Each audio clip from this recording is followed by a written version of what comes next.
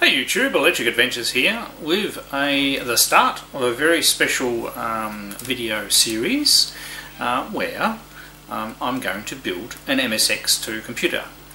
Brand new from scratch using an open source project. I'll put the link to the GitHub page where you can go and look at the information about this. And the whole idea of this project is, unlike some other things, it doesn't use any particularly hard to get custom things. Now there are some chips that are, you know, a little bit harder to get than other things. I'm not saying that everything is completely just off the shelf, but there are components that are readily available. Just sometimes you've got to shop around for stock on some of them. It is made out of two boards, one for the keyboard and one for the main board. And it should be fairly easy to assemble. There are a lot of components on it, of course, but they're all through-hole stuff. No surface-mounted soldering required, because I mean, myself, I don't think I'd be that comfortable with doing that much surface-mounted stuff at my level of soldering.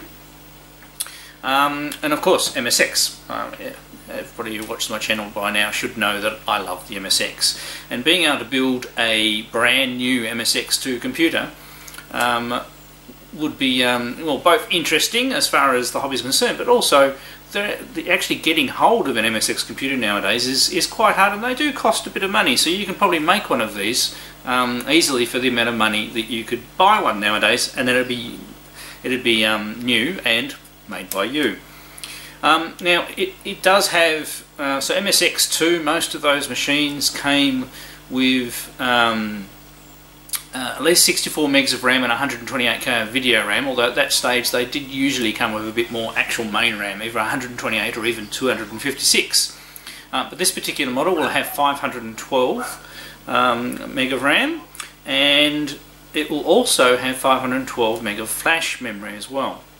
Now I haven't got as far as looking at some of the features that are enhanced once you've built it, but we'll discover that together as we go through the project. So I said I'll be building one myself. So I've got a set of boards here. So they are very well labelled, but as you can see there are a lot of components that we've got to put on there. One of the hardest things, I mean, I've had a lot of the components for a little while. One of the things that took the most time to get were some of the sockets, because you mainly order them from China. And because of COVID and virus, basically the freight has taken ages on some arrived like individually and badly wrapped, so I had to order some more, but I have plenty of sockets and things. I still may be missing some components, so I'll need to check that as we go through. I'll just show you the other side. So this is the main board. That's the bit we'll probably be building first, and then a lot less components, but it's got a lot of keys on it. This is the circuit board for the keyboard. So it's only got a couple of logic chips and components at the top, and the rest are obviously where all the keys, and there's some LEDs and stuff like that on there as well. And the idea is that when it's finished, so that, by the way, there's the cartridge slots up there, you put some legs on the end and they sit stacked like this, and then you could put it into, you know, quite a small size case. And there is actually files there to print a 3D case in two halves, top and bottom. So I will be doing that. I don't personally own a 3D printer, but I have a couple of local friends who I will coerce into printing me one up for me at some stage. So I do want to get this done, so we will progress through it. I will video all of my activities as I'm soldering, and then edit it together into episodes, probably with voiceover, so we can tell what we're doing. Otherwise, obviously, I need to concentrate when I'm soldering, so I'll just have the video camera going all the time with decent lighting, and then edit that into sections for you guys to watch. So in this introductory one, I thought we'd get right into it. We'll just put a couple of simple components on the board. First thing we need to do is just obviously double check this board, make sure it's got no scratches on it. You just give it a wipe down with alcoholic wipe, just to make sure it's clean and my dirty fingers haven't got all over the bits. So we'll do that. We'll put, there's one diode to put on, only the one diode, and we'll do a couple of banks of resistors just to get started and give you a taste, and so I can get back into doing my soldering skills. Yeah, I'll add some, as I've been nattering on now, I'll add some links and some information to things. So hope you guys enjoy following along with this. Obviously a bit of time will go past. I'll try and get the episodes out on a reasonably regular basis in between my other videos that I like to put out. So it's not going to take over my channel. But I definitely want to get there. I'm most interested in getting this done and complete. Alright, let's go get set up in my electronics area and start putting it together. Right, so here we go with the build. So first I clean the board with some isopropyl alcohol and we get out our diodes. There's only the one diode to put on the main board. There's 3 others to go on the keyboard board later. So most important here is look at the symbol on the board and match the line on the diode up with the symbol. Moving quickly on here to resistors 16 to 22, which is 4.7 k ohms. Now this is my initial session putting them in, just using my fingers to bend the pins. As you can see, I'm having a little difficulty because the actual hole tolerances on these are very close together, so you need to bend the wires right close to the end of the resistor.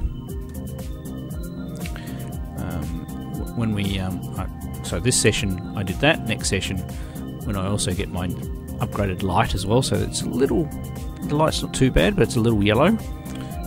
I went and got a different coloured light for the next section. So this is just putting a bunch of the resistors in place, ready to go to solder them in a batch. And it's best not getting too carried away and putting too many components on, but these are, you know, similar, but in a bunch. So we'll flip in a second to having a go at soldering these. So I've got them all there. Zoom in a little bit. I'll fix the placement in a second. There you go. So just my first couple of test solders. I have my, on my bench, I have my proper tip cleaning coils. You need to make sure you get rid of the excess solder off your soldering iron. Really good set of cutters for cutting off the legs.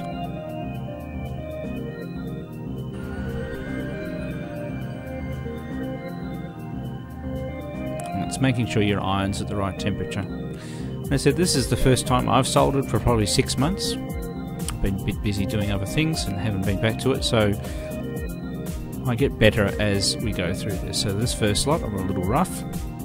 So this is just me having a look at things. I didn't quite get the line up right.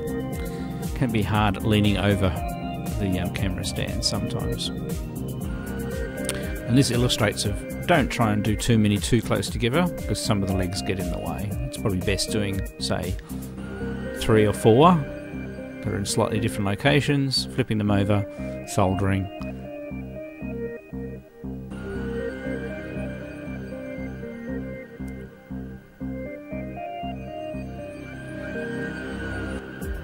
Okay, so there's our first bunch of resistors in. I'll just do a couple more. Now here's the next session. I just decided this is my next session. I've only included the one bit in here, but I wanted to show you the better lighting, so it's better colour, and that I started using the pliers for bending the resistors.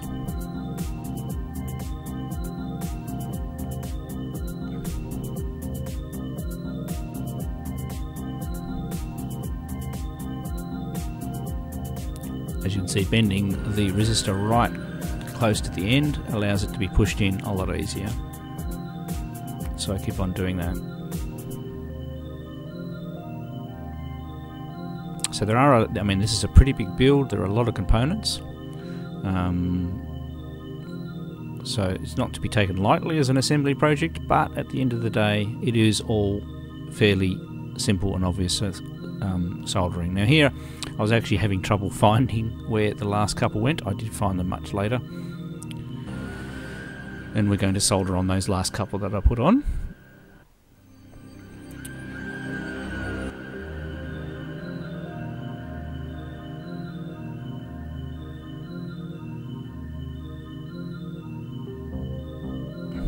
just cut off the ends. I'm saving all of these parts. Alright, that's enough for this episode, and I'll catch you next time.